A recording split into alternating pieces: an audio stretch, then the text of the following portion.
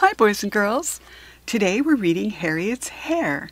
It's by Dick King Smith, and the illustrations are by Roger Roth. Okay, here we go. Chapter 1. Harriet sat up, suddenly wide awake. What was that noise? It was a rushing, tearing, swishing noise, just like the sound fireworks make, yet much, much louder. But this was the start of a midsummer day, and Harriet looked at her watch. Early, too. Not even 5 o'clock. She leaped out of bed and ran to the window. The farmhouse and its buildings were tucked into the side of a gentle hill, and in the flat little valley below were 2 large fields, the nearer green, the farther gold.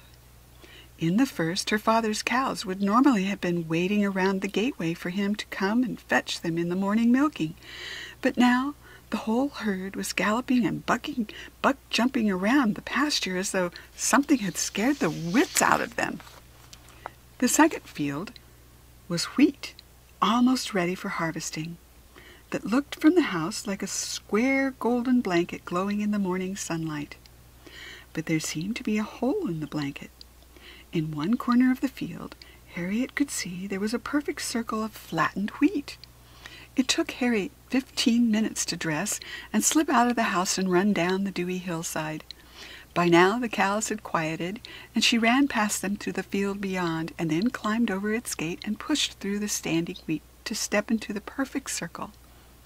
What had made it? What had made the noise that had woken her and terrified the cows? What had happened in the field called 10 Acre on Longhanger Farm at the start of this July day? Harriet walked into the middle of the circle. It was big, perhaps 60 feet across, and all of the wheat in it was squashed down flat to the ground as though an enormously heavy weight had stood there. As she stood there now in the stillness, with no sound but distant birdsong, a hare suddenly came out into the circle and stopped and sat up. It turned its head a little sideways, the better to see her. Harriet stood perfectly still. "Aren't you handsome," she thought, "with your tawny coat and your black-tipped ears and your long hind legs? Don't run away. I won't hurt you." For a moment the hare stayed where it was, watching her. Then, to her great surprise, it loped right up to her. Surprise is one thing, but total amazement is quite another, and that was what Harriet felt next, when all of a sudden the hare said loudly and clearly, "Good morning." Harriet pinched herself hard. Wake up, she thought. This whole thing is a dream. Hares don't talk. And aloud she said, "Hares don't talk." "I'm sure they don't, as a general rule," said the hare, "but I'm a rather unusual hare." "You certainly are," said Harriet. "Do you have anything to do with this circle?" For a moment the hare did not answer, but instead began grooming its face. Then it said, "What's your name?" "Harriet." "Can you keep a secret, Harriet?" "Yes." "I," said the hare, "am a visitor from outer space." "You mean this circle was made by your spaceship?" "Yes." "Do you come from another planet?" "Yes, I come from Pars." "Pars," said Harriet. "Is that near Mars?" "Oh, no," said the hare. "Much, much farther away." "But," said Harriet, "I thought that aliens were, well, little and green and had 4 arms and eyes on stalks." "Not far off," said the hare. "But you see, Harriet, we Parsians have the ability to change. Imagine how strange your modern world here would seem to cave dwellers. What would they make of microsurgery and satellite television and supersonic flight? You have to understand that on Pars we are as far ahead of you people on Earth as you now are of the cave dwellers. One of the things we can do, for example, is to speak all earthly languages. But perhaps to you the most astonishing, we have perfected the ability to change our shape.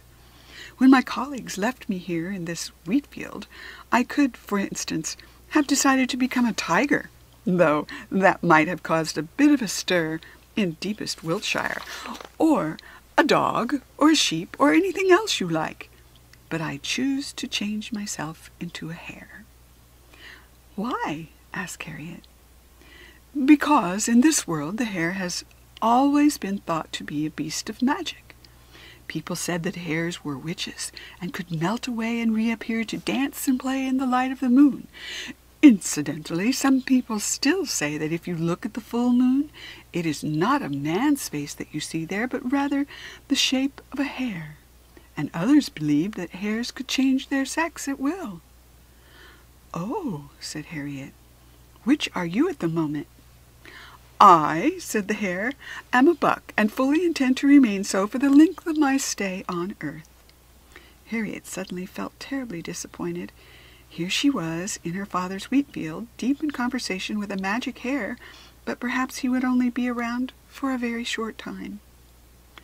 "How long are you staying?" she asked. "It depends," said the hare, "on how much I like it here. This is actually my first vacation on earth." "You've come here on vacation?" asked Harriet. "Oh, yes," said the hare. "Everyone on Pars takes a vacation abroad every so often. Interplanetary travel is so quick and easy nowadays, you know, to anywhere in the solar system that you like. I've been to a number of heavenly bodies, but never to Earth. I just wanted to go somewhere quite different this year, somewhere rather primitive, where the technology was not very advanced and one could relax among the simple, ignorant natives. So I came here. But that's enough about me, Harriet. Tell me a bit about yourself. All I know is your name." "Well," said Harriet, "I'm almost 8, and I go to the village school, and my dad's a farmer, and we've got cows and some sheep and some chickens, and Dad works the farm all by himself, except sometimes he gets a relief milker in so that we can take a vacation." "But your mother helps with the animals, I expect," said the hare. "My mother's dead," said Harriet. "She died when I was quite little. I don't really remember her. But I help Dad. I look after the hens and I feed the calves, and this year I bottle-fed 3 lambs. They'd lost their mother, too." "You like animals," said the hare. "Oh, yes, especially my pony. She's a strawberry roan, 12½ hands high. She's called Breeze. By the way, I don't know your name." "Nor do I," said the hare, "if you see what I mean. On Pars I had a perfectly good name, but I really haven't given a thought about what to be called now that I am a specimen of Lepus Europaeus Occidentalis." "What?" "That's the Latin name for a hare." "You speak Latin, too?" "I told you. Parsians are omnilingual." "Oh," said Harriet. "Well, what should I call you?"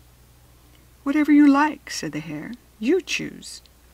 Harriet thought, a visitor from outer space that speaks all languages, that can transform itself into any shape, a creature of witchcraft, a magician.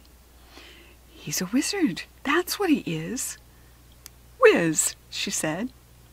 The hare, who had remained sitting in the middle of the circle throughout the entire conversation, stood up on his long hind legs, his ears raised, his large brown eyes inquiring. He looked the very picture of astonishment. "Whiz?" he said. "Yes, that's what I shall call you." "Oh, very well," sighed Harriet's hare. "Whiz it is." Chapter 2. Suddenly a dog barked. Harriet turned to see her father coming down the hill toward the cow pasture, the old sheepdog Bran running ahead of him. Bran's barking said quite clearly, today as every day, "Come along, you silly cows, whatever you're doing, it's time for milking." And as soon as the farmer opened the gate, Bluebell, the head cow, whose right it was to be first through any gateway, began the climb up the path through the paddock, and the rest of the herd following behind her. "That's my dad," said Harriet, but she found she was talking to herself, for the hare had vanished. She climbed back over the field gate and ran toward her father. "Hattie!" he called in astonishment. "What in the world are you doing out here so early?" Harriet thought quickly. "Can you keep a secret?" Wiz had said. She must say nothing about him. "There's a circle, Dad," she cried, "in our wheat. I saw it from my bedroom." Leaving Bran to take the cows up to the hill, the farmer walked with Harriet to the field. "I've heard about these, Hattie," he said, "but I've never seen one, except in photos." "What made it, Dad, do you think?" "Well, there are lots of theories. Some say badgers rolling in the wheat, but it would have taken 100 giant badgers to make this. Most likely it's caused by a kind of whirling vortex of wind, like a tornado. Though, of course, there are always the nuts who say that the circles are made by spaceships." "That's ridiculous," said Harry. "It is," said her father. Somewhere in the standing wheat there was a rustling noise. "Rabbit in there?" said Harriet's father. "Or a hare, perhaps," said Harriet. "Could be. They'd better be out of it before I put the combine in." "He takes his gun with him when he rides the combine," Harriet thought. "I must warn Wiz." "When will this field be ready, do you think?" she asked, and her father pulled off an ear of wheat, rubbing in between his hands and feet to free the kernels and then chewing them to test their ripeness. "Not long now," he said. From the top of the hill Bran barked. Again there was no mistaking his meaning. "The cows are in the yard. I've done my part. What do you expect me to do now? Milk 'em?" "Come on, Hattie," said Harriet's father. "I've got work to do." "So do I," said Harriet. "I'm going to load the washing machine before I start making breakfast, and the downstairs needs dusting." "I'd forgotten," said her father. "It's the start of your school summer vacation, isn't it?" "Yes," said Harriet. "A woman's work is never done." "A woman," thought her father as he let the first cows into the milking parlor. "Poor girl. She's had to grow up fast without a mother. Though I think she's mostly forgotten her now, which I never shall. But it can't be much fun for Hattie, stuck here alone with me. What she needs is a bit of a magic in her life. Children believe in magic. She probably thinks that circle was made by extraterrestrials. Ridiculous." Later that morning, when the wash was in the dryer and Harriet had flicked a duster about, a woman from the village came twice a week to do the cleaning. She went back to the circle in the wheat field. She half expected to see Wiz waiting for her, but the circle was empty. Where had he gone? When would she see him again? Would she see him again? Like her, he was on vacation, but the fact that she was staying here on Long Hanger Farm didn't mean that he was too. He could go wherever he liked. She trudged back across the cow pasture.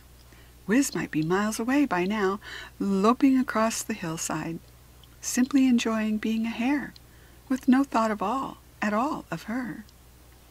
And just then she saw, not 15 feet away, a brown shape squatting motionless in a clump of grass, long ears flat to its head. "Wiz!" she cried, and at the sound of her voice the hare leaped up and sped away. "Come back!" called Harriet, but to no avail, and she felt the prick of tears as the animal disappeared through the nearest hedge. Wiz didn't want to have anything more to do with her. Never again would she speak with the magical visitor from Pars. Or maybe, thought Harriet, I'm going crazy and I just imagined it all. "Wrong hare," said a voice behind her. "Oh, Wiz!" cried Harriet. "Am I glad to see you! I was beginning to wonder—" She stopped. "If you dreamed the whole thing?" said the hare. "Yes.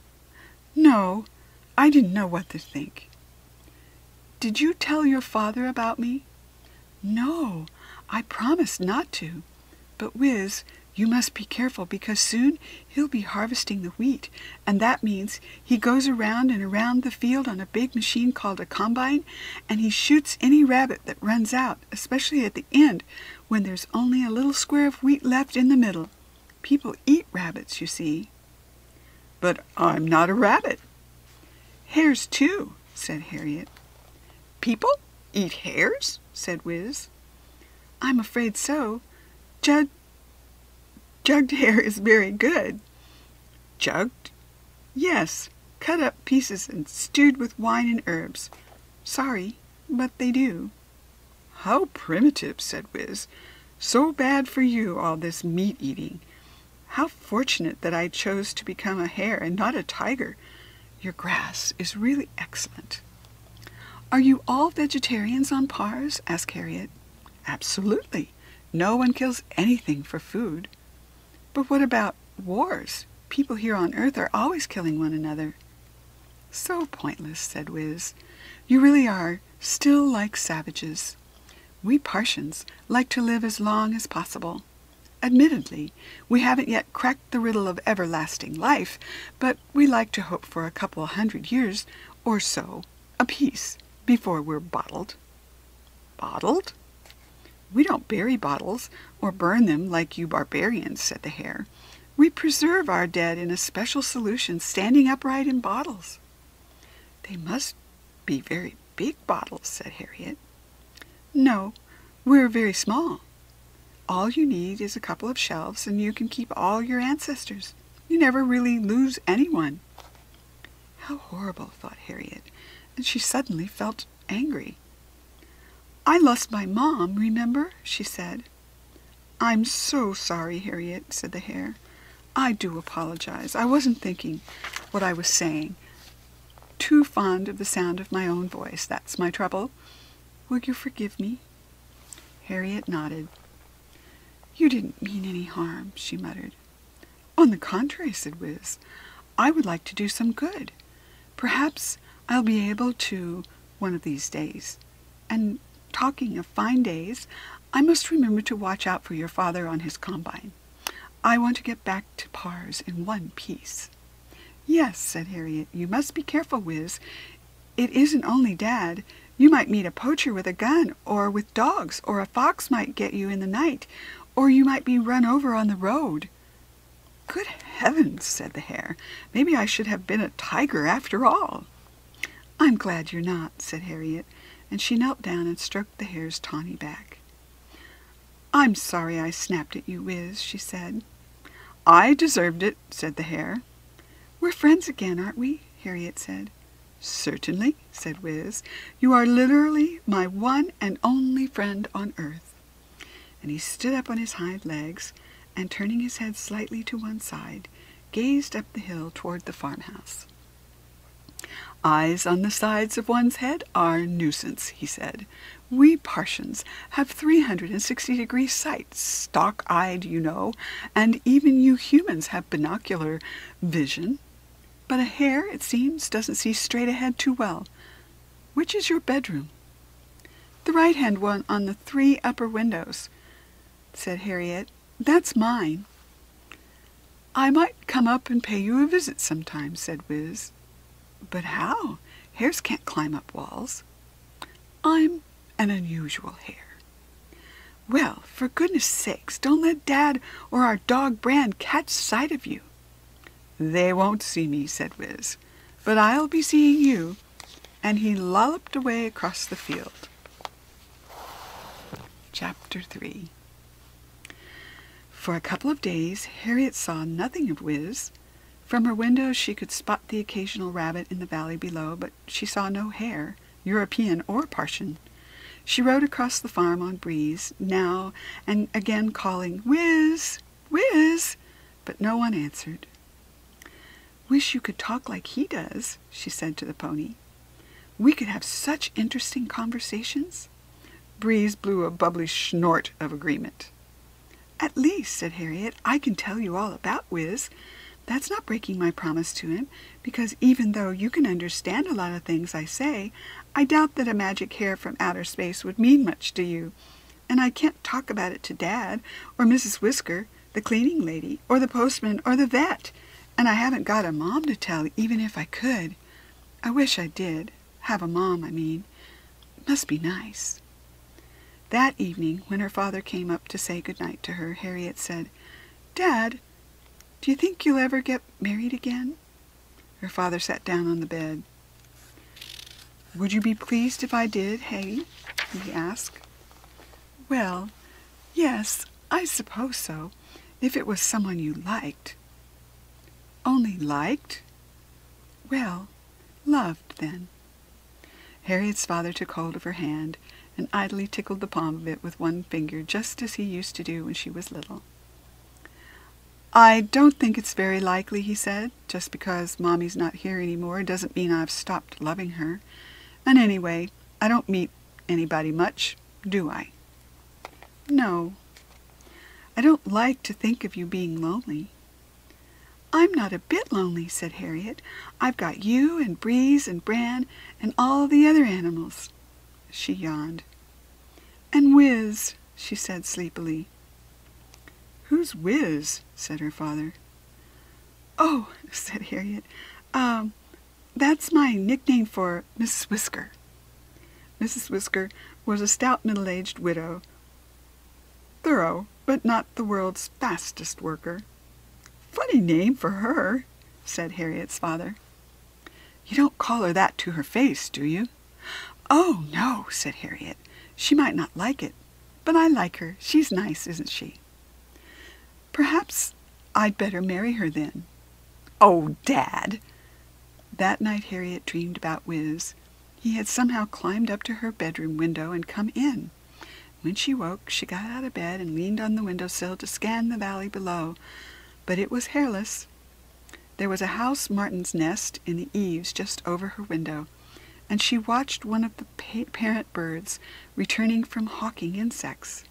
It swooped up with a beakful just a few feet away from her face, and she could hear the chirping of the hungry youngsters in their cup-shaped nest of mud above.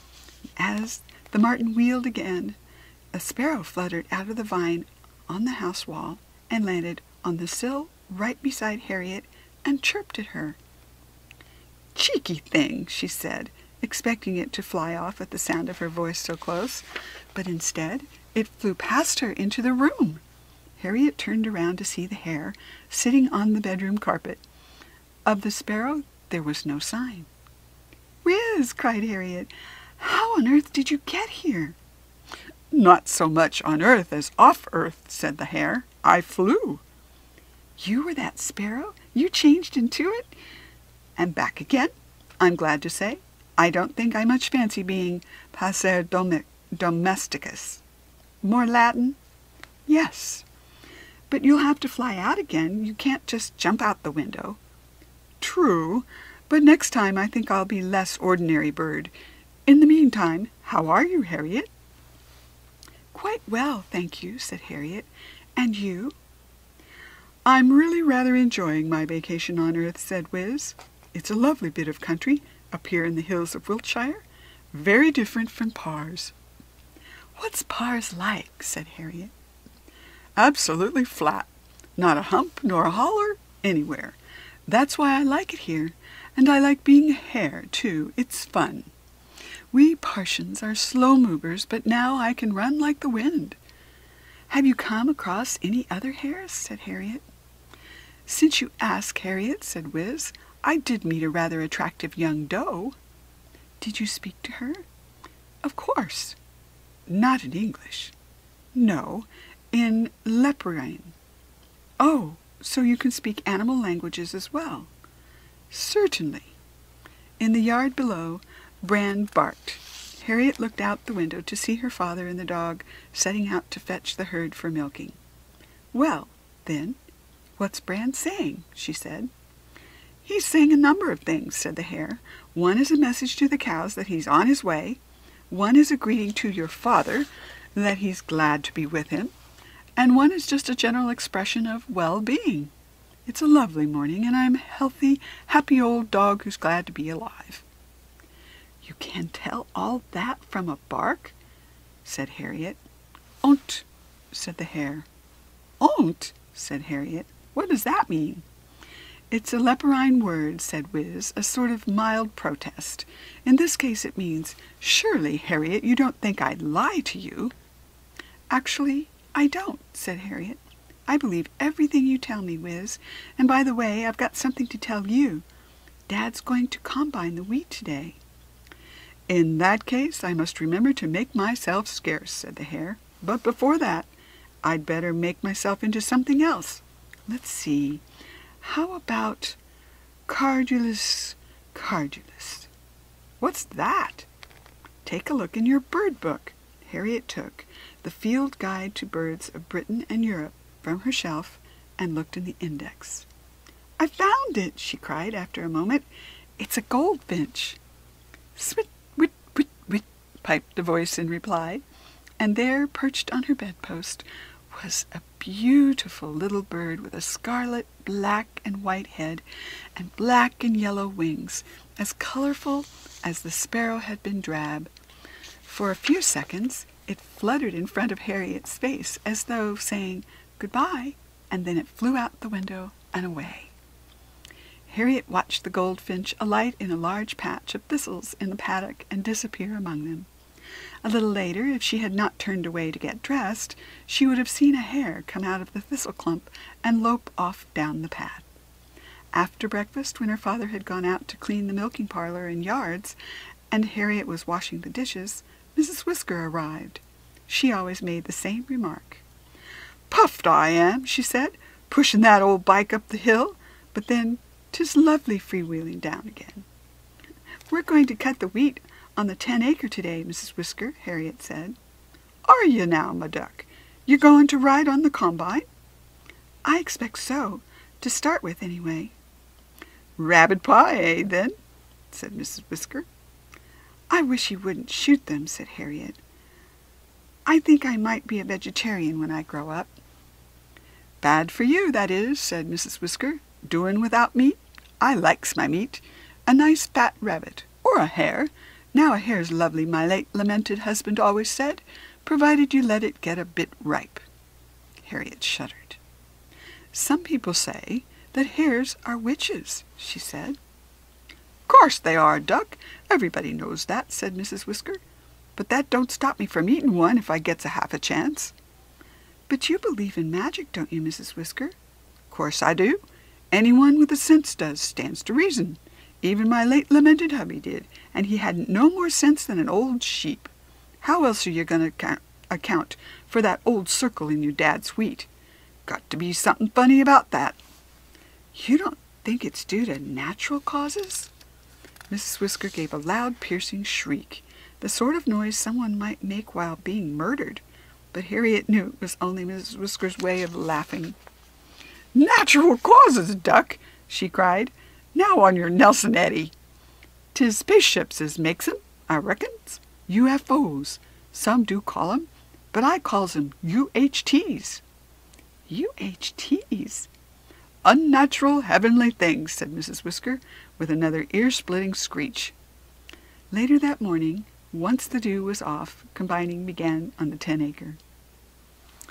A neighboring farmer came with his tractor and trailer to help haul the grain away, while Harriet's father drove the combine harvester, and she stood beside him on the platform. At first she could see 1 or 2 rabbits moving about in the shelter of the wheat, but she knew that it was not until the uncut portion became quite small that they would all begin to break from the cover and make a run for it across the stubble. "I don't want to see you shoot them, Dad," Harriet shouted above the roar of the machine. "I don't like it. Let me get down and go home." "Thank goodness I remembered to warn Wiz," Harriet thought as she walked up the hill, hearing an occasional bang behind her. Though, of course, if Wiz had been in the wheat, he could have always changed himself into something else, a mole, perhaps, that would burrow down into the ground out of harm's way. All the same, after the combining was finished, Harriet had to get up the nerve to ask her father if he had shot anything. "Couple of bunnies," he said. "Was that all?" "And a hare." Despite herself, Harriet felt a cold shiver of fear. "Was it a buck or a doe?" she asked. "Please say it's a doe," she thought. "It was a buck, a big jack hare, though I don't see what makes the difference. Either way it'll taste the same." Harriet made herself go and look at the 3 bodies hanging heads down in the back of the kitchen, 2 gray, 1 tawny. Next to the rabbits, the dead hare looked very long. Its ears hung limply, and there was dried blood on its nose. "It can't be Wiz," she thought. "It can't. Can it?" Chapter 4. "I'm not eating it," Harry said at breakfast the next morning. Her father looked up to see her spooning cornflakes into her mouth. "Not eating what?" he asked. "The hare you shot." "Why not?" "I like hares." "Well, you like cornflakes, but you eat enough of them." "No, I don't mean like that, Daddy. Anyway, I'm not going to eat it." "What about the rabbits?" "Nor them." "I was going to give them to Mrs. Whisker anyway," her father said. "Well, give her the hare too, please, Dad," said Harriet. "Hasn't it struck you," said her father, "that I might be looking forward to eating that hare? I'm very fond of jugged hare." "Please give it away," said Harriet in a rather choky voice. "She's near tears," her father thought. "Why? A woman would know, I suppose. It's not easy trying to be a farmer and a father and a mother too." "Okay, Hattie, love," he said, "your whiz can have all three." "What?" "That's what you call Mrs. Whisker, you told me." Oh, yes, thanks, Dad." So the next time Mrs. Whisker came to Longhanger Farm, she free-wheeled away down the hill again even more happily than usual. In the saddlebag of the ancient bicycle that somehow bore her weight was a hare and a rabbit swung from each handlebar. As for Harriet, walking around the farm or riding on Breeze, she looked with mounting impatience for her friend from Pars. So anxious had she now become to prove that he was not in Mrs. Whisker's stew-pot. Even if he wasn't, he might, she told herself, have assumed some other shape, as a change from being a hare.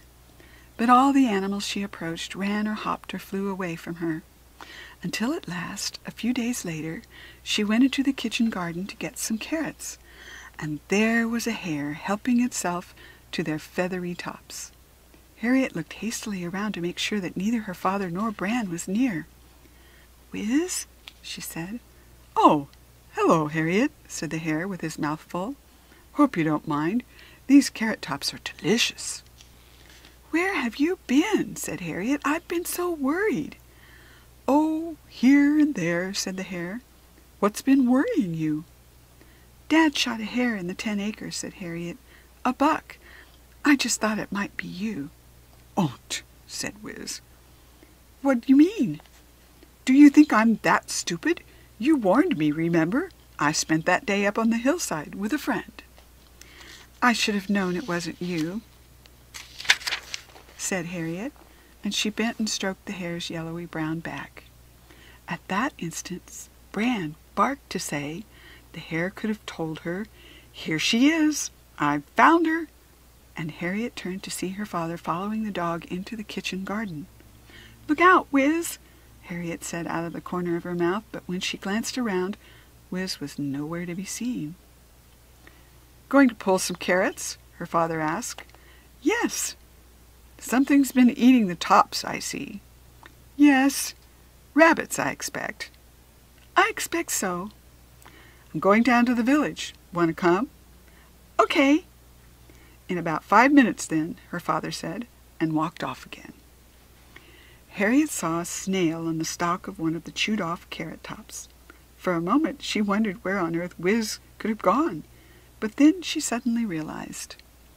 "I should have known it was you," said Harriet, and she bent and stroked the snail's yellowy-brown back.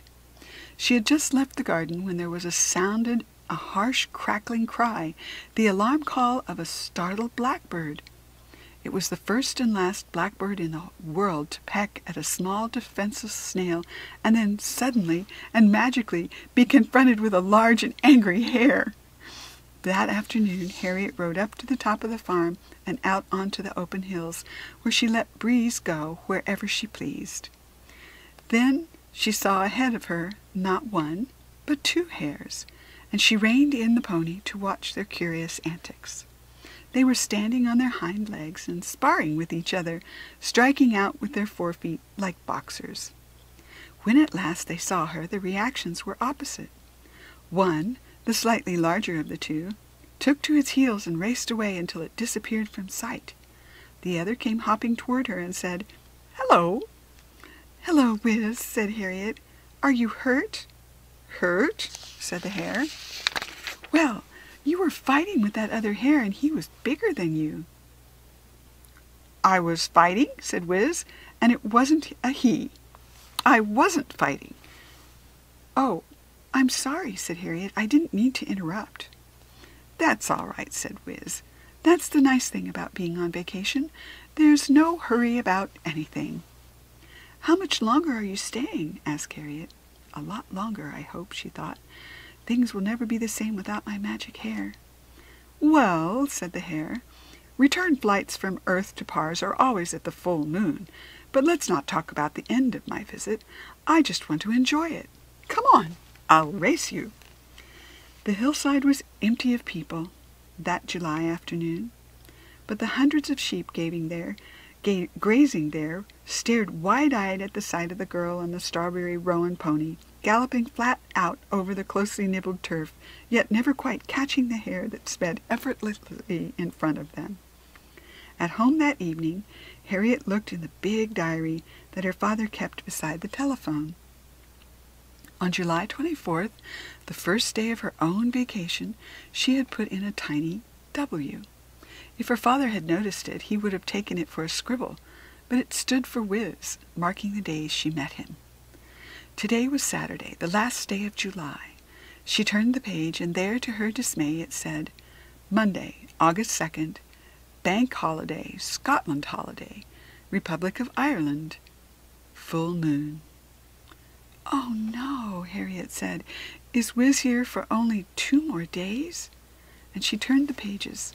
The next full moon was September 1st. On which date would Wiz leave? All through Sunday she looked for the Hare to ask him, but by the evening of the Monday, when the moon would be full, she still had not, as far as she knew, set eyes on him in any shape or form.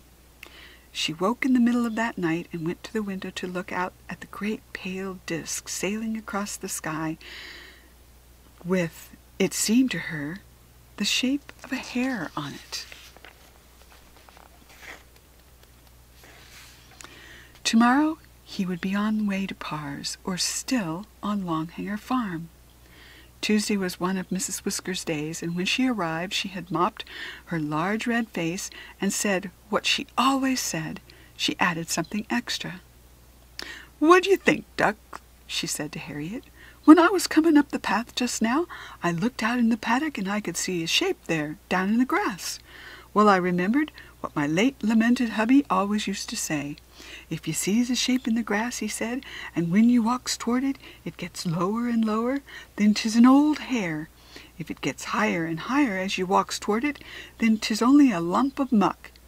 Well, I leans the old bike against the fence, and I climbs over and I walks towards this shape. And the nearer I gets, the lower it gets, and sure enough, it was an old hare. But here's the funny thing, my duck. 'Stead of running off, that hare sits up as bold as brass and looks me in the eye. 'Get along with you,' I says, and then, would you believe it, he says something back." "What?" cried Harriet. "What?" she said. "Well," said Mrs. Whisker, "'twasn't a proper word, of course. Fancy a hare speaking English."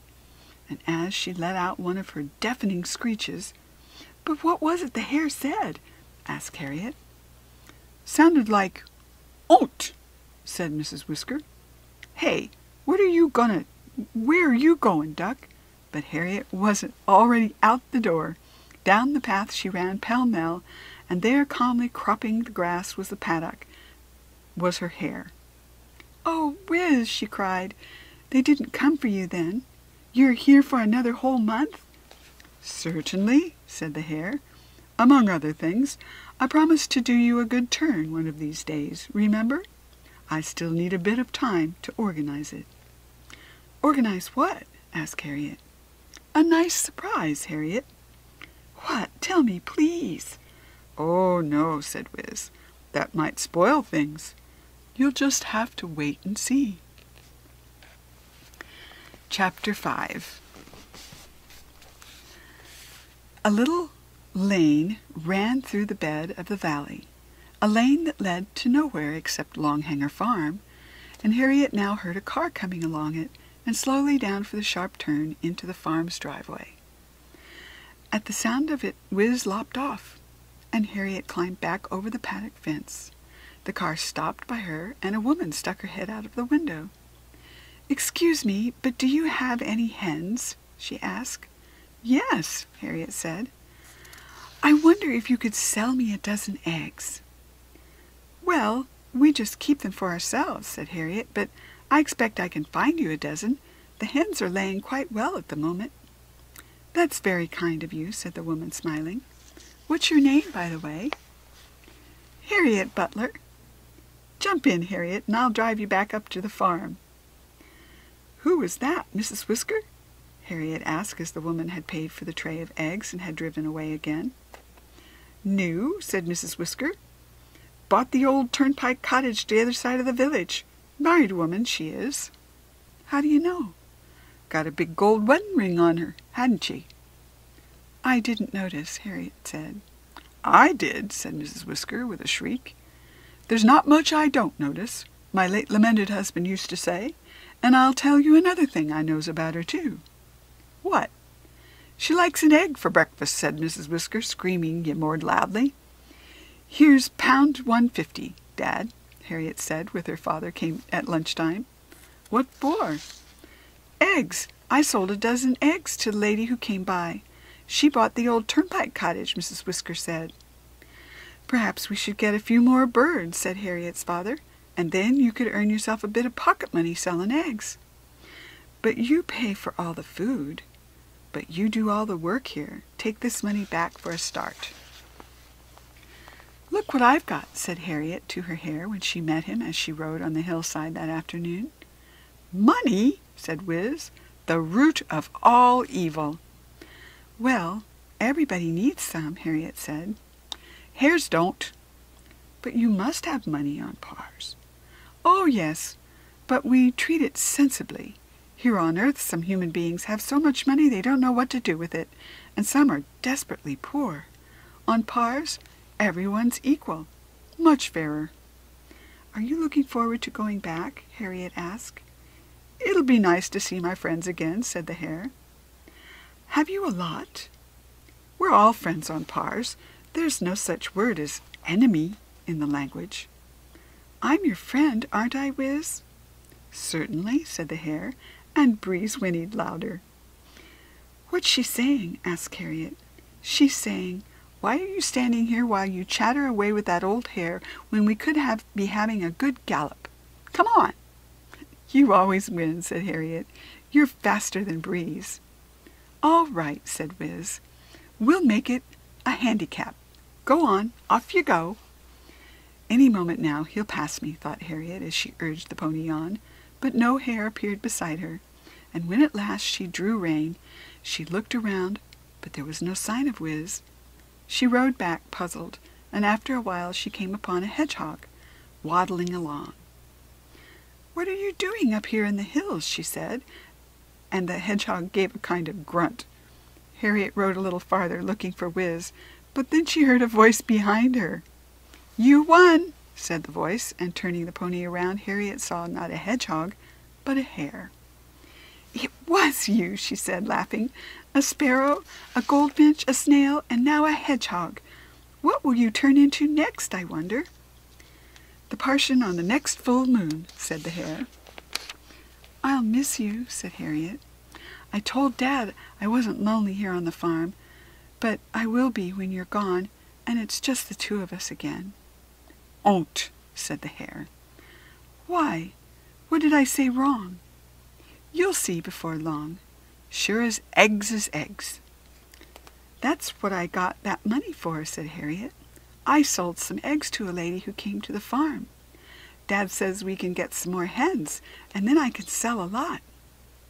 "Perhaps she'll come back for more, this lady," said Wiz. "She might." "She will." "How do you know?" "Hares are witches, aren't they?" By the time the newcomer in the village came again to Longhanger Farm, Mrs. Whisker had found out a lot more about her. "She's a book writer," she told Harriet. "Writes little books for kiddies, they say, though she's got no children of her own. Mrs. Lambert, she's called, and there ain't no sign of Mr. Lambert yet. I expect she's getting the old place straight first. Anyway, she seems to like your eggs, my duck. Gonna come regular, she said. didn't she?" "Yes," said Harriet. "She's my first customer." The next time that Mrs. Lambert came to the farm to buy eggs was not on one of Mrs. Whisker's days. "All alone, Harriet?" she said when the door was opened. "Yes, Dad's plowing the 10-acre. I think I must have seen him as I came along the lane. I saw a bright, big green tractor. May I have some more of your big brown eggs, please, Harriet? By the way, I should have said my name is Lambert, Jessica Lambert." "You write children's stories, don't you?" asked Harriet as she was putting the eggs into the tray. "Yes, for very young children." "What about?" "Animals, mostly. Possibly your mother read you one or two of my books when you were little." "I wouldn't know," Harriet said. "She died when I was very small." "Oh, sorry. I didn't know." "That's all right," said Harriet. Little did she think, as she watched her customer drive away, that she would see her again so soon. For not 10 minutes later the doorbell rang again, and there on the step stood Mrs. Lambert, a blood-stained handkerchief held to her nose. "What happened?" cried Harriet. "I've had a bit of an accident," said Mrs. Lambert. "I had to swerve suddenly in the lane, and the car went into the ditch, and I banged my face. It's nothing much, just a nosebleed, I think. That's all. But the car's stuck, and I wondered, do you think your father would come and pull me out with his tractor?" "Yes," said Harriet, "of course he would. I'll go and fetch him. Do you want to wash your face? Would you like a clean hanky?" "Yes, please, Harriet," said Mrs. Lambert. "Then I'll go back down to the car and wait for help." A little later Harriet's father got down from the big green tractor and held out a hand. "John Butler," he said. "How do you do?" "Not very well, I'm afraid," said Mrs. Lambert. "You haven't broken your nose?" "No, I don't think so, and I hope there's nothing broken in the car. It's just that I can't get out of the ditch because the back wheels are spinning." "Well, soon have you out of there," said Harriet's father, busy with a rope, and sure enough the big tractor pulled the little car out in no time. "All's well that ends well," said Harriet's father as he unhitched the tow rope. "Not quite," said Harriet. "There is something broken in the back of the car." "What?" said Mrs. Lambert. "Every single egg you bought," said Harriet. Mrs. Lambert smiled ruefully. "All the fault of that silly animal," she said. "I had to swerve to avoid running over it. It suddenly came out of the hedge and calmly sat up in the middle of the lane as though all it wanted was for me to go in the ditch." "This animal," said Harriet's father. "What was it?" "A hare." Chapter 6. Was it Whiz? Harriet thought. What was he doing sitting in the middle of the lane? He could have easily been run over, and then he'd have never seen Pars again. Was it a hare? Her father thought. These people who came from town to live in the country couldn't tell a hare from a rabbit. Probably it was an old tomcat anyway. "You're sure it was a hare?" he said. "He thinks I'm a townie who can't tell a hare from a rabbit," Mrs. Lambert thought. "I know Lepus europaeus occidentalis when I see one," she said. "I don't follow you." "It's Latin for brown hare, Dad," said Harriet. "How do you know that?" "I learned it," said Harriet truthfully. "From a book, I expect," said Jessica Lambert. "Like me. I illustrate my own little stories, you see, so I have to be careful that I know what a particular animal looks like. I don't want to make a silly mistake and end up with egg on my face." "Speaking of which," said Harriet's father, "you must let us give you some more eggs in place of the broken ones. And more importantly, how is your face?" "My nose is a bit sore." "And I'm afraid you're going to have a shiner," Harriet's father said.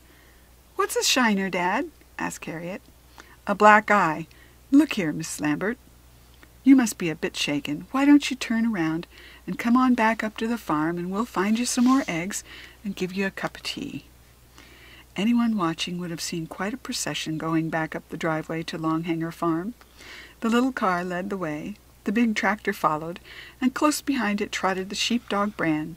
Far behind Bran, a hare came lopping up the hill. Just as he reached the yard, some instinct made the dog turn his head to look back, but all he saw was an old crow hopping around, crying "Cark" at him. "Please sit down, Mrs. Lambert," said the farmer, "and put the kettle on, please, Hat." "Isn't it awful," said Mrs. Lambert, "the way we all get our names shortened?" "You can't shorten mine much," said John Butler. "No, what I mean is, for example, my name is Jessica, and please stop calling me Mrs. Lambert, which is quite a nice name, I think, as is Harriet, but my husband always calls me Jess, which sounds like a sheepdog." "Sounds nice enough to me," said Harriet's father. "I'd rather you called me Jessica." "If you call me John, it's a deal." "What's a deal?" asked Harriet, coming back from the kitchen. "I hope we're not making Mrs. Lambert pay for some more eggs, Daddy. It's my fault the first dozen got broken." "Your fault?" said Mrs. Lambert. "Well, yes, in a way. It was my hair that caused the accident." "Your hair?" said her father. "Well, I mean our hair. A longhanger farm hair." "A crazy hare," said her father. "There must be a story there for you, Jessica. The mad hare of Longhanger Farm." As Mrs. Lambert drove away again with a half-dozen fresh eggs for which Harriet would take no payment, she suddenly saw a hare. The hare, she thought, squatting by the side of the driveway. She slowed down to an absolute crawl, watching the hare like a hawk. She leaned out of the window and said, "You're not going to do anything silly, are you?" To her surprise, the animal made a soft but distinct noise in reply. It sounded like "Ont." "She's nice, isn't she, Dad?" Harriet was saying. "Very," said her father. Why, he thought, did she say, "My husband always called me Jess"? "I suppose Mr. Lambert will turn up before long," he said in an offhand way. "I imagine she's getting the old cottage straight first." "That's what Mrs. Whisker said." "There's not much she doesn't notice." "As her late lamented husband used to say," said Harriet, and they both laughed. When Mrs. Whisker arrived the next day, Harriet told her the whole story of the accident. "Poor soul," said Mrs. Whisker, "and got a black eye, too. Not the first she's had, from what I hear." "What do you mean?" asked Harriet. "That husband of hers, free with his fists, they say, especially when he'd had a drop too much, which was often." "How horrible," said Harriet. "He won't do it no more, Duck. She got rid of him, for good and all." "Murdered him, do you mean?" Mrs. Whisker gave one of her loudest shrieks. "You've been watching too much television," she said. "No, divorced him, couple of years ago." Last thing that Harriet was leaning out of her bedroom window, scanning the valley below, as usual. The evening sunshine lay warmly on the fields and on the sheep and cows that grazed in them, or lay and chewed their cud. It turned to a purplish color the furrows of newly plowed 10-acre, where not too long ago she had first seen the wheat circle. A few rabbits hopped about in the headlands of the pastures, but there was no sign of a hare. So still did Harriet keep that a sparrow alighted on the windowsill, but when she said, "Whiz," it flew hastily away again. Her father came in to say good night. "Dad," she said, "you know Mrs. Lambert?" "Yes." "Well, Mrs. Whisker says she's divorced." "Oh, really?" "Yes. Dad, can I ask you something?" "Yes." "When are we going to get some more hens?" Chapter 7. For a few days, Harriet saw no sign of her hare. She had plenty to occupy her anyway, because, rather to her surprise, her father had lost no time in buying her a dozen pullets at the point of lay. So Harriet was busy admiring them, and accustoming them to the rest of the flock, and enjoying the excitement of collecting their very first rather small eggs. In addition, she had made a sign and painted it in large letters: "Fresh, free-range farm eggs for sale. Harriet Butler, Longhanger Farm." And she put up the notice at the end of the lane where it joined the road, and afterwards she walked down there several times just to admire it. Coming back one morning, she looked over at the gate at the herd, which was gazing in the lane-side field, and saw that there was one beast standing all by itself in a corner, a long way from the others. Harriet was not a farmer's daughter for nothing. She knew that if a cow isolates itself in this way, it very often means either that it's going to give birth or that it is ill, and she climbed over the fence and went to look at it. Harriet knew the entire herd by name: Bluebell, the head cow, and her special crony Buttercup, and Dahlia, and Rose, and Pansy, and all the rest. Each had different markings that she knew, but she was not recognized this solitary cow. Was it a neighbor's cow that had somehow gotten in with the Longhanger herd? Was it a new one that her father had recently bought? She could not see any numbered sale ticket stuck on its rump. "Who are you?" she said as she reached it. "And what's the matter? You seem healthy enough, and you certainly don't look as if you're going to calve. Why aren't you grazing with the others? Off your food, are you?" Since the cow made no reply to any of these questions, Harriet looked around for something to tempt it with. She saw a nice patch of white clover and bent to pull a bunch of it. "Try this, old girl," she said, straightening up again. "Less of the old girl, Harriet," said Wiz, "and hold that clover a bit lower, will you? I'm not as tall as I was." "Oh, Wiz," cried Harriet, "why did you turn yourself into a cow?" "Just to see if I liked it." "And did you?" "Not a lot. I've tried being quite a few different animals since we last met, but there's nothing to touch a hare." "Something jolly nearly did touch a hare the other day," said Harriet. "What are you doing sitting in the middle of the lane like that? It was you, wasn't it?" "Certainly." "Well, to begin with, you could have been killed." "To end with, you mean, but I wasn't." "And Mrs. Lambert might have been badly hurt." "But she wasn't." "What were you playing at, Wiz?" "Judge not the play before the play be done," said the hare. "I don't understand." "You will. Trust me, Harriet. I know what is best for you." Harriet sat down on the ground and chewed a piece of grass and watched the hare eat the clover. "Before long my vacation will be halfway through," she said. "Mine too," said the hare. "The waxing moon will before long be full, and then I shall go." "I don't want you to," Harriet said. "I shall be very unhappy never to see you again." "On the contrary," said Wiz, "you are going to be very happy, and though perhaps you may not see me again, you will always be reminded of me throughout your life. Perhaps as many as 1,000 times you will live to be a very old woman." "How?" "By looking at each full moon, you will always see the shape of a hare upon it." "Because of you," Harriet said, "hares will always be my favorite animals."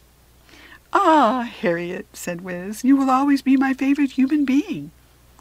At this point they heard a car coming along the lane toward the farm. "I must go, Wiz," Harriet said. "It might be someone wanting eggs."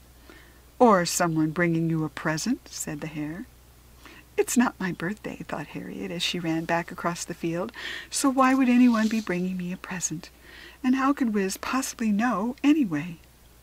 By the time she reached the bottom of the farm driveway, the car was coming back down again, and she could see that it was Mrs. Lambert's. "Did you want eggs?" Harriet asked. "No, not yet," said Jessica Lambert, "though I saw your fancy new sign. No, I came to see you, but your Mrs. Whiskers said you'd gone out somewhere. She seemed very interested in what's left of my black eye. You must have told her about it." "Yes, I'm glad it's better. What do you want to see me for?" "To give you a present." "That Wiz," thought Harriet. "He's magic." "It's for both of you, really," said Jessica Lambert, "for you and your father, just to say thank you for rescuing me the other day," and she held a small flat package out the car window. "Good luck with the egg business, Harriet," she said, and drove off. "That Mrs. Lambert's been," said Mrs. Whisker, when Harriet came into the farmhouse. "Looking for you, she was."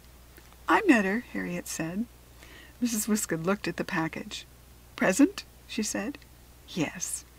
Not your birthday, is it, Duck? No. Something for your dad, is it? I expect so, Harriet said. Mrs. Whisker let out a loud screech. What you mean is, mind your own business and get on with your cleaning, Mrs. Whisker, and that's what I'd better be doing. Too nosy by half, I am, my late lamented hubby used to say. Harriet longed to be nosy too, to open the package and see what was in it. But it's for Dad as well, she said to herself, and she waited until Mrs. Whisker had freewheeled off and her father had come in for his lunch. Mrs. Lambert came again this morning, she said. More eggs? No, this. What is it? A present for us, she said. Open it, Dad. You open it, Hat. Carefully, Harriet undid the wrapping paper. Feels like a framed picture, she said. Then she said, Oh, look, Dad. It was a beautiful, detailed little portrait of a hare. The artist had caught precisely the slightly shorter head and redder shoulders of a jack hare, and there was a look of high intelligence in the prominent brown eye.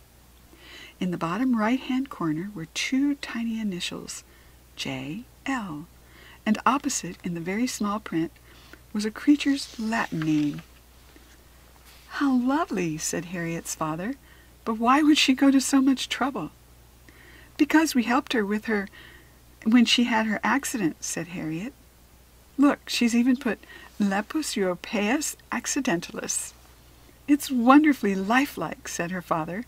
Somehow it's not just any old hare, but rather a very special one.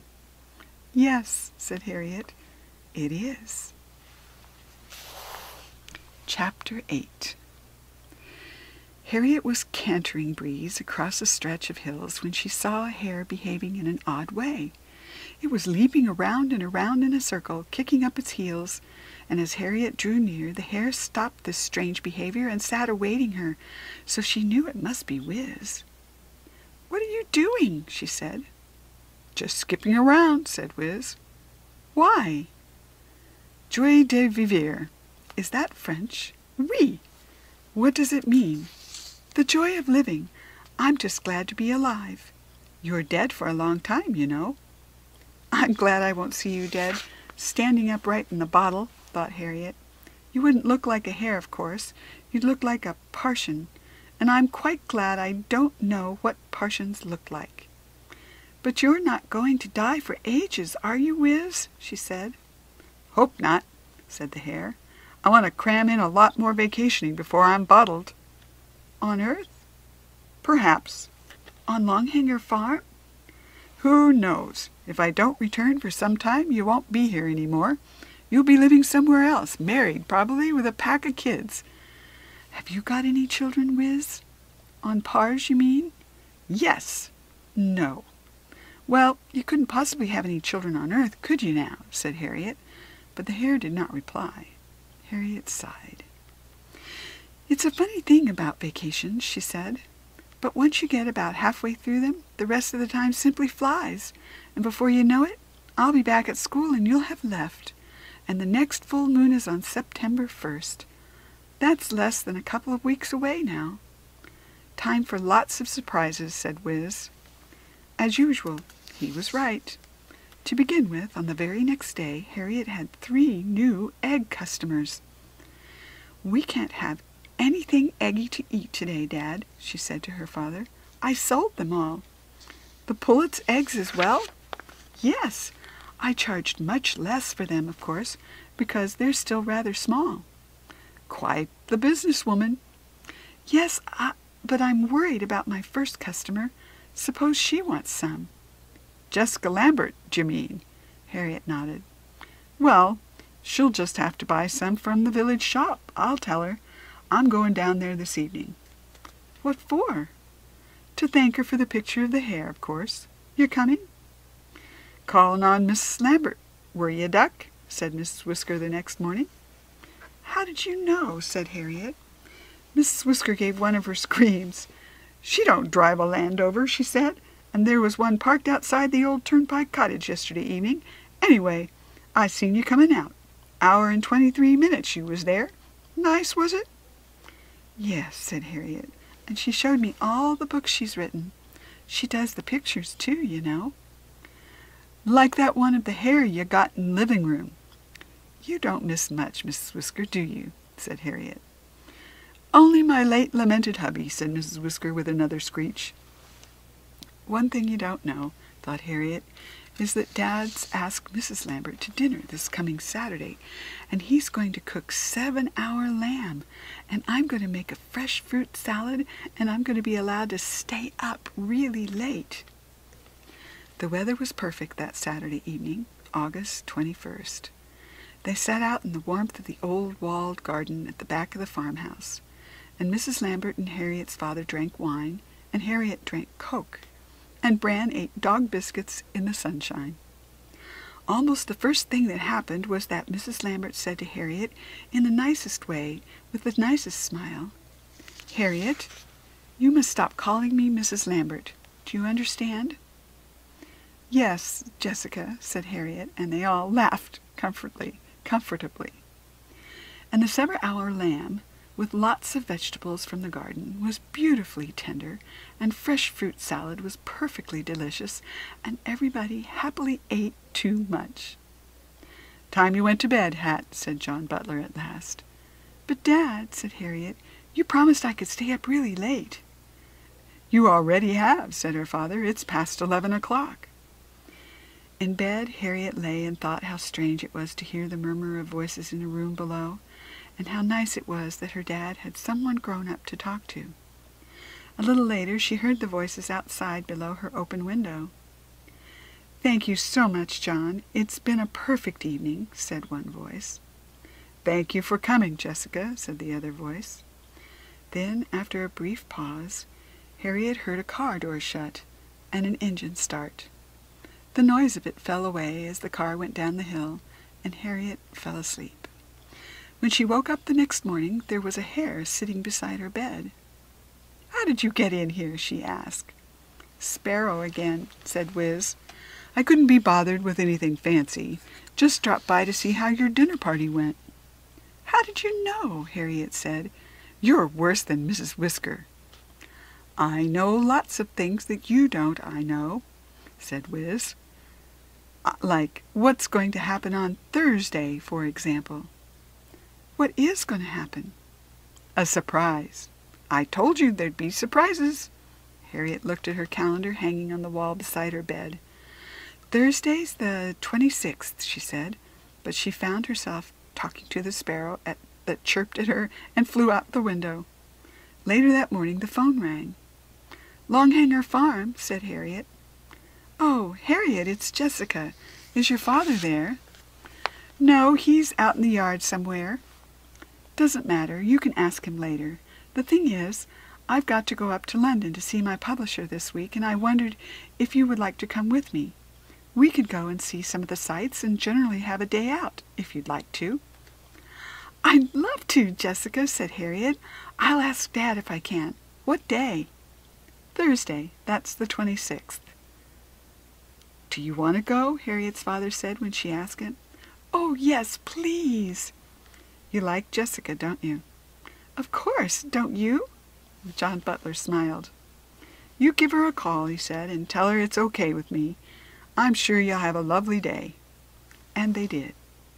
They drove to the station and got on the train, something Harriet had rarely ever done before.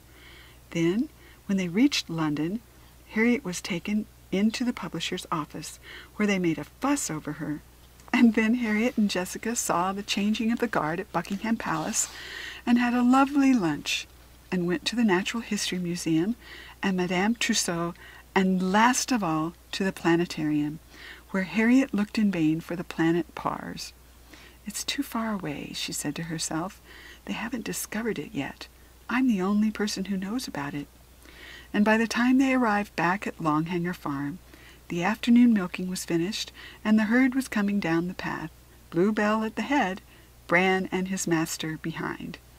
They waited until the cows had gone past, and then they got out of the car and crossed the lane to join the farmer and lean on the gate, the man on the top bar, the woman on the second, and the child on the third, and watch the big black-white animals spanning out across Sunlit Meadow. "Good day, Hat," asked Harriet's father. "It was a wonderful, Daddy," said Harriet, and she told him about all the things they'd done. "How about you, Jessica?" asked John Butler. "How were things at your publisher?" "Well, they seem to like my latest story." "What's it about, Jessica?" asked Harriet's father. "A hare doing that little picture for you gave me some ideas." "Speak of the devil," said the farmer, and he pointed at the field. And there they saw was a hare leaping around and around in a circle, kicking up its heels. "I wonder why it's behaving like that," said Jessica. "I don't know," said John Butler. "I do," said Harriet. "It's joie de vivre." It was a final weekend. Chapter 9. It was the final weekend of Harriet's summer vacation. And of Wiz's, too. She said to Breeze as she was mucking out the horse stall, watched by Bran. The pony blew through her nostrils, and the dog whined softly, as though they knew how Harriet was feeling. "Life's never going to be quite the same again without my Hare," she said. "No more magic, no more surprises. He promised to do me a good turn one of these days. I suppose that must have been the trip to London with Jessica. And speaking of trips, just think how far he'll be going on Wednesday night when the moon is full. When I was in the planetarium, I looked to see which planet was the farthest away, and it was Pluto. But Pars is probably 10 times farther. I suppose he'll change into a Partian before he gets into the spaceship. I wonder where it will land." Later she walked down the path and across the first field to the one beyond, where a mere 5 weeks ago she had seen that circle in the wheat. Now it had been plowed and worked down and sown with a grass seed mixture, and there was already a faint tinge of green against the brown earth. There was something else brown, too, she could see, just where the circle had been, and because it sank as she walked toward it, she knew it was a hare and not just a lump of muck. Not until Harriet was almost upon it did the hare spring up and run away, and she bent down and put her hand in the slight hollow left by its body and felt the warmth of it. "Well, you weren't Wiz," she said, and a voice behind her said, "Too true." "Oh," said Harriet to her hare, "was that a friend of yours?" "You could say that," replied Wiz. "I'm afraid I frightened him." "Oh," said the hare, the only word of the Leporian language that Harriet had ever heard. It meant disapproval, she knew. "What did I say wrong?" she asked. "You didn't frighten him, you frightened her," said Wiz. "I tried to tell her that you wouldn't hurt her, but she has no confidence in humans. Let's hope her children grow up to be more trusting." "Children? She has babies?" "Her 3 leverettes are in this field. Unlike their mother, they will not move when you approach, for she has told them to keep perfectly still. Each one has been left in a different part of the field, and when you have gone, she will go to each in turn to feed it." "Why aren't they all in the nest together, the way baby rabbits would be?" asked Harriet. "Baby rabbits," said Wiz, "can afford to be born blind and naked and helpless because they're safe underground, but hares live above ground, so the leverettes stand a better chance of survival if they're separated. Come, I will show you." So Harriet followed as Wiz led her in turn to each of the 3 recently born babies. Like all leverettes, they had come into the world with a covering of hair, open-eyed, and able to run, but they all lay as still as stone when Harriet bent and gently stroked them. "3 little does," said Wiz. "They're lovely," said Harriet. "Aren't you going to congratulate me?" "You mean—" "Oh, Wiz, how wonderful! To think that when you're gone, your granddaughters will still be here. Will they be magic?" "They won't talk to you or change into other creatures, if that's what you mean, but I'd like to think that maybe they'll be a little different from the average hare." "How will I know them from other hares once they're grown?"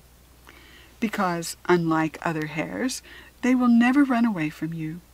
I'm going to teach them that right away, and now that they've seen you, they will run away from other human beings or from any enemy such as a dog or a fox. But if in time you chance upon a hare that remains lying in place and allows you to stroke it, that will be one of my daughters." "That will be wonderful," said Harriet. "They'll always remind me of you, Wiz," she thought as she walked home. "Not that I could ever forget you." Jessica Lambert came for eggs that afternoon, and Harriet said to her suddenly, "Do you believe in magic?" "Of course I do," said Jessica. "Anyone with any sense does." "You sound just like Miss Whisker," Harriet thought. "Can animals be magical?" she said. "Some can," said Jessica. "Hares have always been thought to be beasts of magic." "That is exactly what Wiz said," thought Harriet. "Dad shot one when he was combining," she said. Jessica sighed. "Oh dear," she said, "I really wish he wouldn't shoot them." "And now," thought Harriet, "you sound like me." "Couldn't you ask him not to?" she said. "Why don't you? He'd take more notice of you. Why don't we both ask him?" So they did. "What's all this?" John Butler said. "An anti-hunting campaign?" "No," said Jessica, "we're not trying to keep you from getting rid of the rabbits and pigeons that damage your crops. We're just asking you not to shoot hares again." "Ever," said Harriet. "Why not?" "Because," said Jessica, "we both happen to be rather fond of hares." "I'm fond of hares, too." "To eat, he means," cried Harriet, close to tears. "Please, Dad, say you won't." All right," said her father. "I hereby solemnly promise that I will never shoot a hare on Longhanger Farm again. Will that do?" "Yes," they said, "that will do." "And come on Sunday and have lunch with me, both of you," said Jessica. "I'll make you roast beef with all the trimmings." "It seems funny," said Harriet to her father when her first customer had driven away, "to still be making Jessica pay for her eggs. I mean, you ought to give your friends things, not make them pay." "Maybe she won't be buying them for much longer," Harriet's father said. "Why not?" "Oh, I don't know. She might be moving." "Oh, I hope not," said Harriet. "And I hope so," said her father, but he said it to himself. Chapter 10. "Penny for your thoughts, Harriet," said Jessica at the end of lunch on Sunday. Harriet had been quiet throughout the meal, leaving the grown-ups to do the talking. "She's miles away somewhere," her father said. "Soon," thought Harriet, "my Hare will be millions of miles away. He's got only 3 more days of his vacation left." "Jessica," she said, "does your Hare story have a happy ending?" "Oh, yes," said Jessica. "I like happy endings." "Me too," said Harriet's father, "so let me give you a hand with the dishes, and that'll be a happy ending to a lovely lunch." "Can I help?" said Harriet. "Actually," said her father quickly, "I was just going to ask you to do something for me, Hattie. Could you go on ahead and check old Buttercup? She's due to calve any time now, and I forgot to take a look at her as we drove down here. I won't be long. I'll probably catch up before you reach home." "Okay," said Harriet. Funny, she thought as she walked through the village and turned into the lane. Dad could have just as easily looked at Buttercup himself on the way back. And she went into the cow pasture and walked around the herd. Several cows were lying down, comfortably cutting, Buttercup among them. "She doesn't look as though she had any immediate plans for calving," said a familiar voice, and there was Wiz, hopping toward her. "He knows everything about everything," thought Harriet as she squatted down to stroke her hair. "I named you well," she said. "You're a wizard." "And you're a very special girl, Harriet," said the hare. "And it's nice to think that I'm going to do you that good turn I promised." "You mean you haven't done it already? I thought it was the London trip, or perhaps teaching your daughters to trust me." "No. The really big surprise that I have arranged for you is actually beginning to happen at this very minute as we speak." "I don't understand," said Harriet. "You will," said Wiz, "when the moon is full." Do you mean the surprise is that you're not leaving after all? You're going to stay longer? No, I'm going all right. By the time you understand what I'm talking about, I'll be gone. But then I won't be able to thank you for whatever it is. I don't need thanks, Harriet. It is I who am grateful to you for making my trip to Earth such fun. All I ask you to do is to be kind to my daughters, to all hares, to all animals for the rest of your long life. I will, said Harriet, and she looked earnestly into the hare's large brown eyes. Are you telling me that I'm going to live to be very old? She asked. Certainly, replied Wiz. You will see 1,000 moons in your time. Harriet smiled happily. Oh, Wiz, she said, I believe every word you say. She got to her feet and watched the hare lolloping slowly across the pasture, and then she shouted after him, I suppose you know exactly when old Buttercup is going to calve. Certainly, said Hare. Tuesday morning, 10 o'clock. Heifer calf. And off he went. Harriet was just turning into the driveway when she heard the Land Rover coming along the lane. Her father stopped. What's he looking so pleased about, she thought. Buttercup all right? He asked as she got in. Oh, yes, she's not doing anything. I expect she'll calve about the middle of Tuesday morning. Oh, really? Said her father. Perhaps you'd better tell me the exact time, Miss Smarty Pants. 10 o'clock, and she'll have a heifer calf. John Butler laughed. Well, I hope she does, he said. She's a good milker, old Buttercup, but she's always had bull calves. I'd like a daughter of hers.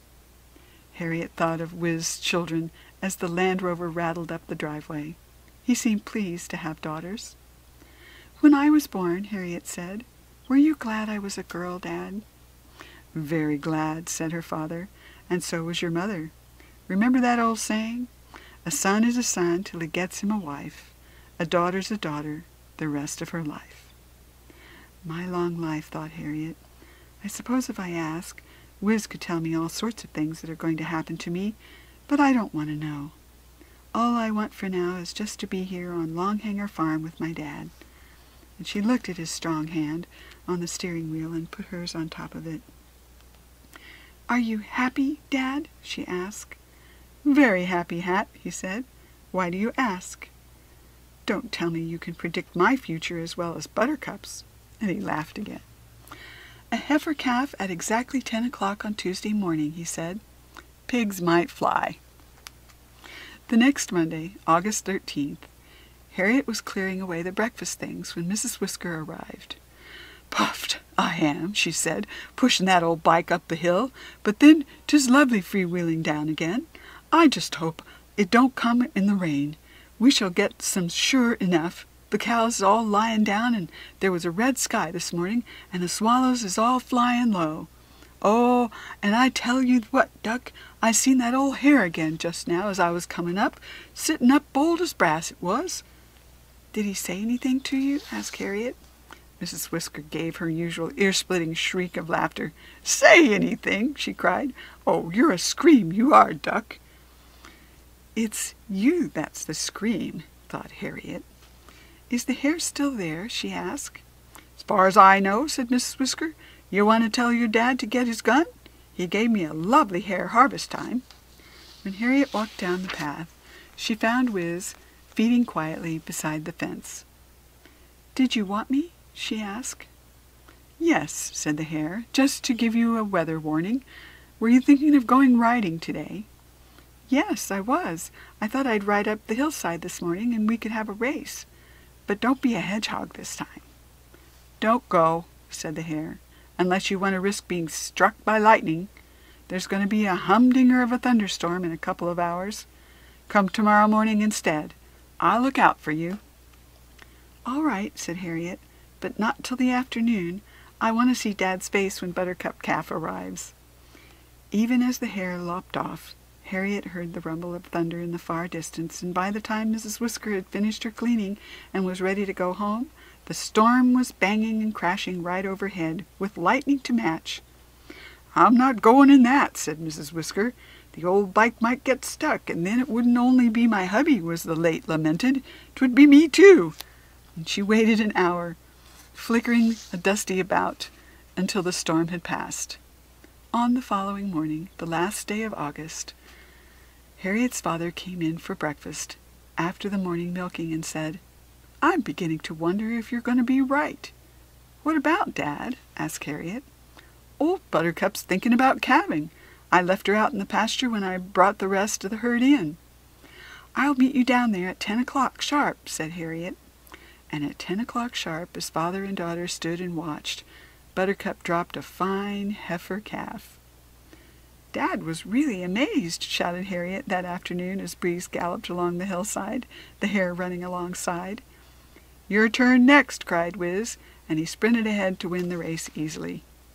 "My turn next? What do you mean?" asked Harriet, when she had slipped off the puffing pony. "To be amazed," said Wiz, and no matter how much she questioned him, he would not say more. "I can't understand," said Harriet's father when he came to say good night at the end of the day, "how you were so sure about that calving. How did you know?" "You wouldn't believe me if I told you, Dad," said Harriet, and no matter how much he questioned her, she would say no more, except that at last she said, "Rabbits." It was their custom, something taught to John Butler as a boy, and to his father before him, that on the last day of each month the last word you spoke before going to sleep was rabbits, and that when you woke up the next morning on the first of the new month, the first word you uttered was hares. To do this was to ensure good luck. So Harriet's father duly replied, "Rabbits," and then he kissed her and went downstairs. "Hares," Harriet said loudly the moment she woke on Wednesday, September 1st, and then her spirits sank like a stone as she remembered. Tonight the moon will be full. Tonight she would lose her hair. Chapter 11. Harriet dressed and went out to let her hens and to feed the calves. As usual, she looked in through the door of the milking parlor and called, "Morning, Daddy." "Hares," said his father. "You're supposed to say hares." "I already have." "Oh, it's all right then." No, it's not all right, Harriet thought. Saying that is supposed to bring good luck, but how could it when Wiz is going? Would she even set eyes on him again before he left? All morning she wandered about the farm, hoping to see her Hare, but there was no sign of him, and when she rode throughout the hillside calling his name in the afternoon, there was no answer except the bleating of sheep, the sad cries of lapwings, and the sigh of the wind. But when, in the evening, Harriet went into the kitchen garden to pick the last of the scarlet runners, she found that someone else had gotten there first. "Hope you don't mind," said the Hare, standing on its hind legs to pull down the bean pot, "but I couldn't resist a last snack." "Don't you have vegetables on Pars?" Harriet asked. "Heavens, no. We live on synthetic, additive, free low-cholesterol pills," said Wiz. "I am going to miss being a hare." "I'm going to miss you," said Harriet, "dreadfully." Wiz bit through the bean pod with his 2 large front teeth and began to chew, moving his lower jaw from side to side. "Very suitable for hares, those beans," he said. "Why?" "They're both runners." Harriet watched without saying anything. "That was supposed to be a joke," said Wiz. "I'm sorry," said Harriet. "I don't feel like laughing." "Unt," said the Hare, and he swallowed his mouthful and looked directly up at her. "Listen to me, Harriet," he said. "You mustn't feel sad. Look at it from my point of view. I'm an alien on a strange planet, and although I've had a lovely time, I'm looking forward to going home to Pars and to my friends. Of course, I will miss you, but I'm happy to be going, and you must be happy for me. By this time tomorrow you will be a very happy girl indeed, let me tell you. You told me that you believed every word I said. Believe me now." "All right," said Harriet, and she bent and stroked his tawny back. "Stroke my children when you come upon them," said the Hare, "and think of me." "I will, Wiz," said Harriet, "but I don't want to say goodbye." "Then don't," said the hare, and with one easy bound he leaped over the garden wall and was gone. At the end of that first day of September, Harriet stood at her bedroom window looking down into the valley below and hoping for perhaps one last glimpse of her Hare, but there was no sign of him. Already the full moon was sailing in the darkening sky, and Harriet stared up at it, thinking, as she now would always think, that the business of the man in the moon was ridiculous. The image on the great round disk was without a doubt the outline of a hare. Her father came in to say good night. "You haven't sold out of eggs, have you, Hat?" he asked. "No. Why?" "Might need an extra one for breakfast tomorrow." Greedy old Dad, Harriet thought. He usually never has two. The night was a still one, and Harriet lay awake for a very long time, straining her ears for any unusual sound, and when she at last fell asleep, she slept lightly, so that a distant noise woke her. It was a rushing, tearing, swishing noise, just like the sound of fireworks, but this time it did not come from the valley below, but from the opposite direction, far away, right up at the top of Longhanger Farm, up on the hillside. Harriet sat up and looked at her watch. It was midnight, the witching hour. "Be happy for me," Wiz said, she thought, "so I must be," and she lay down again and shut her eyes. And when she opened them again, it was hard to find that she had slept late. She went to the window and saw that her father had finished the morning milking, and the herd was already in the pasture, and that a car was coming up the driveway. Jessica's car, thought Harriet. She must be out of eggs. Harriet dressed quickly and ran downstairs. Her father was already in the kitchen. "Set an extra place, will you, Hattie, please?" he called. "Jessica's coming for breakfast." And with that there was a knock on the front door. "How'd you like your boiled egg, Jessica?" Harriet's father shouted from the kitchen. "Sort of medium, please, John. Softish yolk, firmish white, if you know what I mean." "I do." "That's how we like ours," said Harriet. "What's she doing here for breakfast?" Harriet thought. "I mean, I'm glad she's here. I like her. Come to think of it, I like her very much indeed. But why breakfast?" Not until they had finished eating did Jessica say, "You're wondering why I'm here so early in the day, aren't you, Harriet? It's because I've got some news to tell you, and I couldn't wait any longer." "Oh, no," cried Harriet. "You're moving. Dad said you might be moving." "Yes, I am. Not for a while yet, but then I will sell the old turnpike cottage." "Then where are you going to live?" asked Harriet. "At Longhanger Farm," said her father. Harriet looked blank. Her mind was still full of thoughts of Wiz speeding away on his long, long journey to Pars, and she could not grasp what was being said. "Last Sunday," said Jessica, "after lunch, when your father asked you to go look at Buttercup, it was because he wanted to ask me something." "Over the dishes," said John Butler. "So romantic." "He asked me to marry him, Harriet," said Jessica Lambert, "and I said yes, but only if Harriet approves." Suddenly everything was blindingly clear to Harriet. It was all Wiz's doing. This was the good turn he'd promised.